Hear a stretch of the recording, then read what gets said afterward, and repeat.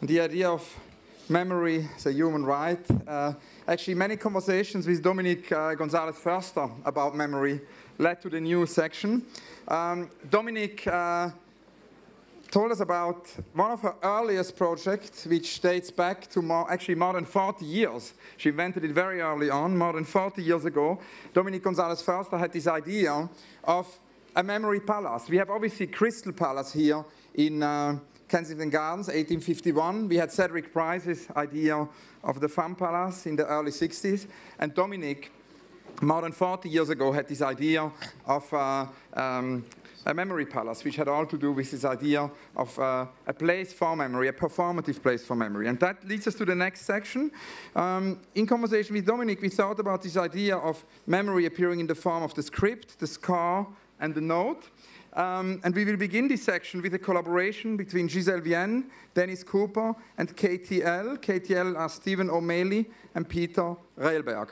Gisèle Vienne is a Franco-Austrian artist. She has actually, since 2004, choreographed and directed, often in collaboration with the writer Dennis Cooper, but also on her own. But these collaborations with Dennis Cooper include I Apologize, Une belle enfant blonde, A Young Beautiful Blonde Girl, Kindertotenlieder, Jerk, a radio play at France Culture, This Is How You Will Disappear, and Last Spring, a prequel. In March 2011, Gisèle, Dennis Cooper, Peter Rehberg, and Jonathan Capter will publish an audiobook in English and French, Through Their Tears, published in this voir. Dennis Cooper is a novelist, poet, and critic. He's the author of many novels, including the celebrated sequence of 5 novels, the George Miles cycle, and most recently, The Marbled Swarm. He's also contributing editor to Art Forum, and as said, has very often collaborated with Gisèle Vienne. He lives in Paris and also Los Angeles. Dennis and Gisèle will be presenting some of their many collaborative projects, as well as also images from the book 40 Portraits, which include dolls made by Gisèle Vienne, as well as also Kindertotenlieder by Dennis Cooper and Estranged by KTL. A very warm welcome to Gisèle Vienne and Dennis Cooper.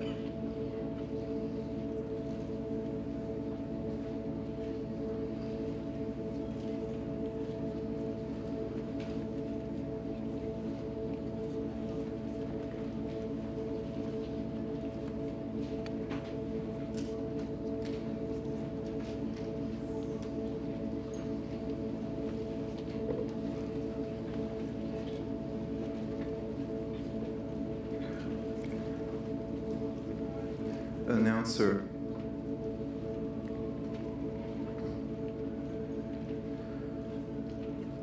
Thank you for coming to this memorial concert for my friend. And I want to thank one of his favorite bands for agreeing to play here today. He was my friend since we were 12 years old. And I know he would have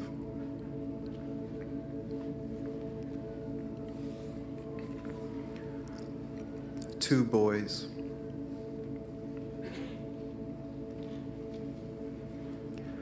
How cool would it have been to live back when the wind and birds and avalanches sounded like Black Sabbath, and killing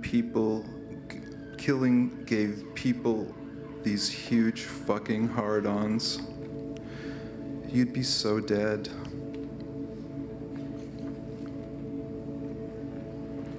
If death is like 1,000,000 miles of this, then pick up that rock over there and pretend you're Poland in the 40s and my head is Adolf Hitler.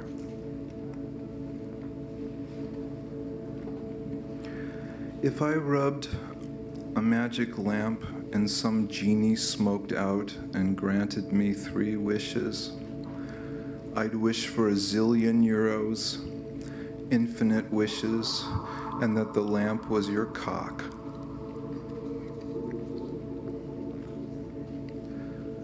So many evil people have designs on my crotch. It's like 1,000 pairs of hands are crumpling one piece of paper.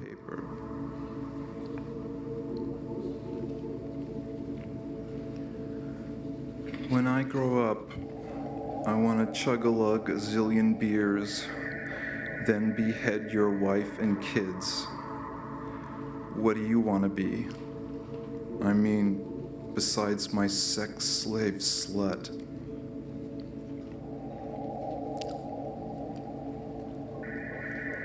Me growing up is such an oxymoron.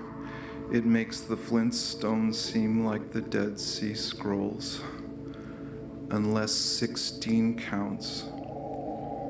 Okay, I'd like to turn 16.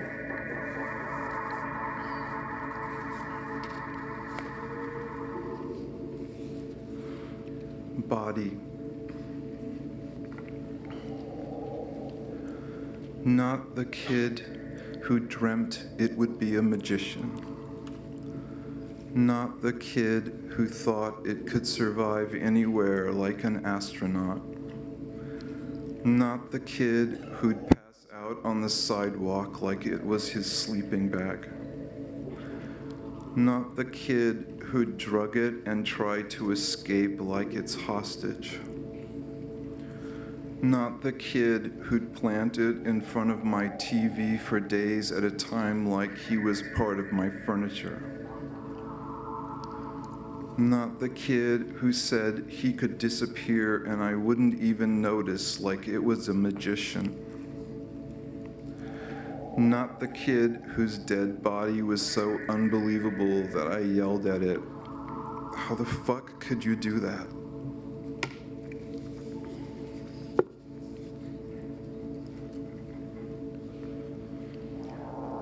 Gymnast.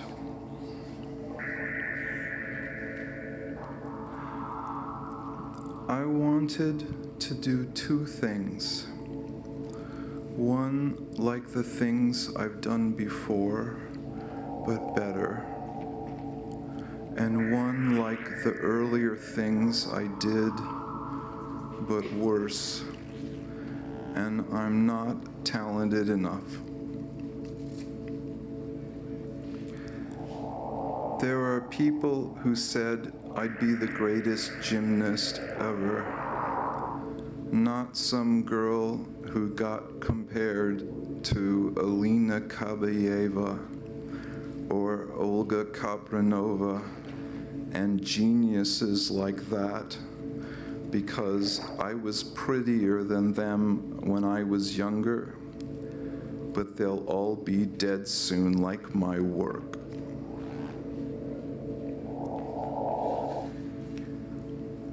When I started training, I was a 7-year-old piece of shit inside who had a body I decided could communicate for God, who was just using my shittiness as his home away from home, and there's your proof.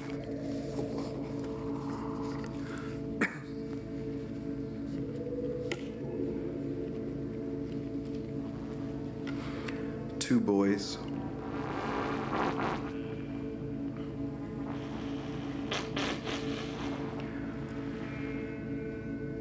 What's wrong with you?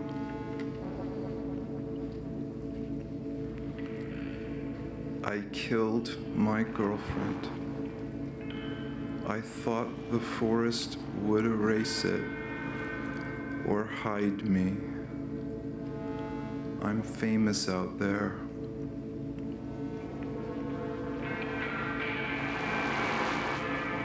Did you rape her?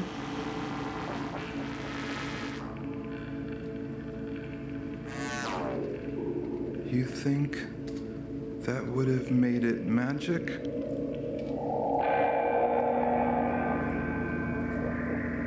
Yes. She was my girlfriend. I didn't need to.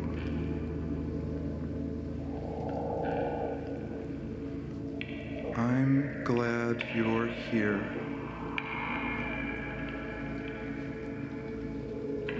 I wanted to kill myself, but I thought I was too important. Now, it will be both of us. I wasn't thinking. I never think.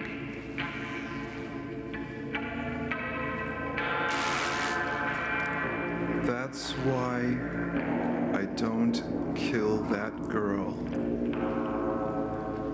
People would care, but I want to.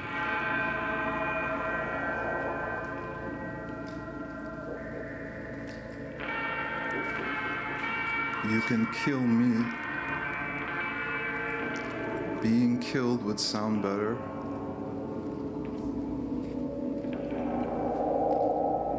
You're too stoned to know. Eternally. I should probably kill somebody,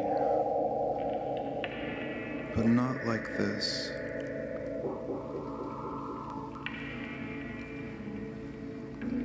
Don't rape me.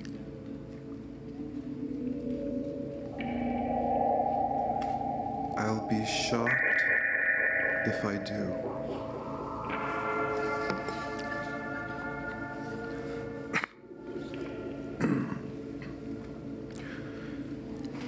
Lead singer.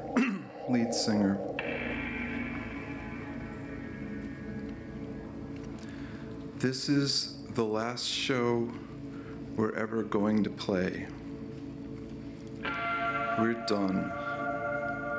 We're gone.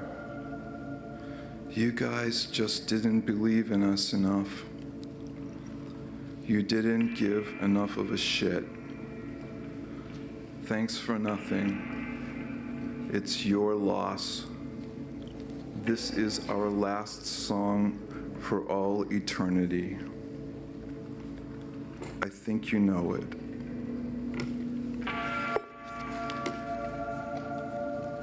Thank you.